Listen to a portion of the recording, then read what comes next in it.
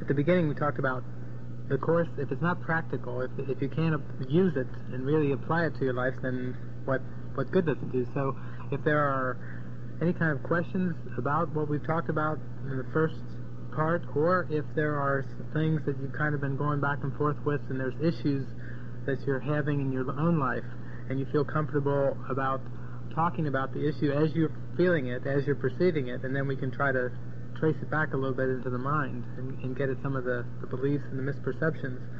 It's kind of like, I kind of call it like a spiritual psychotherapy, you know, where if you've heard of therapy, where you go into the therapist and basically you don't go into the therapist and say, oh, I don't know what I believe about God and the nature of the universe. Usually there's a pretty specific group of problems that you go in and you start with. And the therapist calls them the presenting problems. You know, those are the things that the patient has to start off with. And believing in this world, everyone here believes that they have specific problems. And so if we use that as a springboard, we can work it back into the mind. And it can be a real helpful kind of tool. I have this tendency to really start out real bright in the morning, you know, feeling good, reading the course, you know, major spiritual awakening, just feeling connected to God and everything. And just whatever's going on right now, just a combination of my line of work and just the circumstances the way they are, you know, I might not say boo to anybody until 5 o'clock. I practice a lot, you know, I prepare for my lessons and recitals and things that I do and give. I don't go to any office or work. I have time to read and really get into these things that I'm reading, you know, the course and Krishnamurti and all the related things. And so there just seems to be a pattern of like around 5 o'clock, just like, you know, this sucks, you know, I put all this away, forget it, and go run out and have some kind of ego party, whether it be, you know, becoming down or, you know, going out and, you know, getting ice cream or just something like that. And it's just like a pattern where, you know, by nightfall, it just is different, you know. And I could sit there and say, well, I wish that wasn't the case, because it's not fun or pleasant, and it's just the way things are right now. And you know, I just kind of, if I think of the alternatives, I don't think that I'm not doing the right thing. You know, should I have a job where more people around? Of course, that's seeking for an answer out in the world. Mm-hmm. And so anyway, you know, it's not like I don't want it because I think I must, or it wouldn't be happening. But it's kind of a paradox where, you know, like say an alcoholic is a very extreme example of somebody who wants to stop drinking but keeps choosing to drink. That's a very extreme example. In my case, it's like, well, you know, I wouldn't have it this way, but yet I would. So anyway, you know, the question is moving through that. Mm-hmm. You know, I realize in moments of clarity that when I'm ready to let it go, I'll let it go. And it'll be gone. But, you know, still in all, a lot of times, in many ways, I choose to retain patterns of behavior just ongoingly. And really prefer to stay in a state of pain sometimes, you know, and just stay there. Mm-hmm. And so, you know, the question is, like, moving through that. Mm-hmm. You know, how do you move through that? Okay. Just choosing. Yeah, when I heard you talking, the way you were describing it, the initial part about working, kind of studying, reading, plunging into this stuff, sometimes not seeing anybody till 5 o'clock, and then just feeling like satiated, like I've got to, you know, break out of this and everything. It's this, again, it's that same dichotomy, you know, whereby the ego breaks the day, in that sense, breaks the days into two parts. First part till 5, and the second part after 5. Or a lot of times it's a common experience in the workaday world. You know, Monday through Friday, you know, there's my time and there's their time. And boy, when 5 o'clock or whatever time I get off rolls around, it's my time. And yay, you know, or weekends. I can't wait. Thank God it's Friday and this and that. But these are all categories that the ego. These are those categories we were talking about earlier that the ego does, where it breaks things up as if there was a my time and their time, or a study time and a party time, where, you know, it's kind of like the more we lay aside the judgments and the more we take on the Holy Spirit's function, it's God's time all the time. You know, it starts to, there's a mindset that comes into that. I know at other times we've talked, you said that, like, even when you practice a lot, last time we were down, you noticed, my gosh, the thoughts that go through my mind while I'm practicing. You know, it was like an awareness of, like, oh, these thoughts. You were aware of different judgment thoughts and things going through. And really what it comes down to is it's a 24-hour a day, 7-day-a-week job, so to speak, in a metaphorical sense, in the sense that the mind is very active and very powerful, and that these flitting judgment thoughts, you know, I call them like the trains. In Zen, you know, you hop on the train for a while, and then when you try meditating, you're able to get back a little bit and go, you know, and hop off, but then before you know it, you're back on another train, and oh, Aunt Edna, and why does she have to do that, and, you know, and then you go, oh, and then, you know, I told so-and-so I was going to do that today, and I better get going, da-da-da-da-da, and if I don't do it, you know, it's like trains that you hop on and just go ride the trains.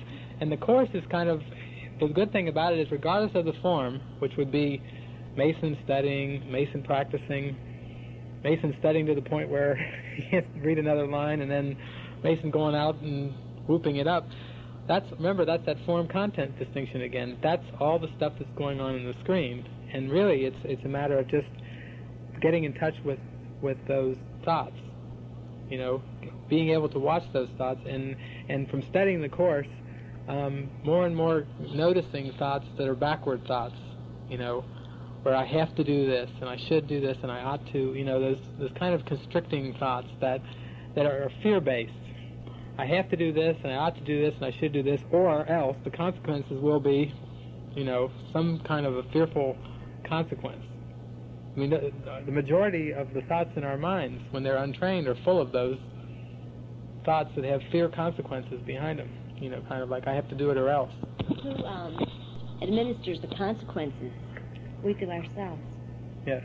It's not like somebody else is there to bash you. You're bashing yourself. Yeah. It can seem as if there are other people. You know, my mother, for instance, if we talk on the phone for every day, and I decide, no, this day I have something else I want to do, you know, and it seems like Mom may have a reaction to that. Why didn't you call me? And it seems as if people are doing things to us, and events and things are happening to us, completely beyond our control. Like it's like the mind in the deceived state says, I'm innocent. I didn't do anything at all to deserve the way that person treated me, or the way that my day has gone. You know, it's been a bad day. I did nothing of myself. When in actuality, the mind that's deceived, that believes it's separated from God, has guilt. It believes that it actually pulled off the impossible, that it believes that it actually was able to usurp the ability of God, and to pull away from the kingdom of heaven, to leave the Garden of Eden. It really is convinced of this. And in that sense, it's a horrifying thought. It's a real guilty thought. The Course says it's not true. You know, the Holy Spirit's gently, this light in the mind reminding, it's okay, He loves you, your Father loves you. You could never pull off such a silly thing as usurping your Father's ability, or you know, taking over God's role as the Creator or whatever. You know, it's silly. But the mind is very convinced about that. So if we take it from that point, the mind then, if it believes in separation, it believes the separation has occurred, that the fall of man and so on and so forth is very real, then it projects that thought out onto a screen, which is the world. And basically, if the mind's guilty, it will call forth witnesses in the world to reinforce the belief that it is guilty. So it believes it's guilty, it calls forth witnesses, and by its interpretation of what's happening, it seems to be guilty. It seems to be that there are these mean people and this bad, evil forces, and that there's evil out in the world happening to me, when actually it's just the mind that believes it's guilty, calling forth witnesses to that. Now the good news is, of course, is that when you start to let go of the false beliefs, and you start to get past the ridiculousness and the insanity of the beliefs, and you let go of the guilt, then the mind becomes healed, and it will call forth witnesses from the world to show a healed mind, or to show that guilt is not the reality of it. You know, you start to see everything as a holy encounter. And that's the good news. Remember, it gets back to the interpretation. That's really the only thing that's changing, is the interpretation is changing. anybody have an example of that? On how you changed your mind about something and started looking at it differently, and it seemed like what you were looking at actually changed? Can you think of times when that's happened? Because I think we probably all have had experiences like that, and that's really the power of turning the thinking around, is having that experience.